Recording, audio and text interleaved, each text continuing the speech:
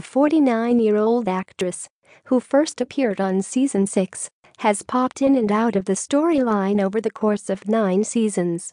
And now Shonda Rhimes has written her in as a season 15 regular. I am thrilled to reprise the role of Drive. Teddy Altman as a regular, Raver said in a statement. Returning to Shondaland with the incredibly talented Krista Vernoff, Ellen Pompeo, and the amazing cast is heavenly. I have a special place in my heart for Teddy and feel very lucky to have the opportunity to continue her story. According to the season 14 finale that aired on Thursday, Teddy will serve as Grace Sloan Memorial's interim chief of surgery while Drive. Miranda Bailey takes a sabbatical. I am thrilled to reprise the role of Dr. Teddy Altman as a regular, Raver said in a statement. Returning to Shondaland with the incredibly talented Krista Vernoff, Ellen Pompeo, and the amazing cast is heavenly.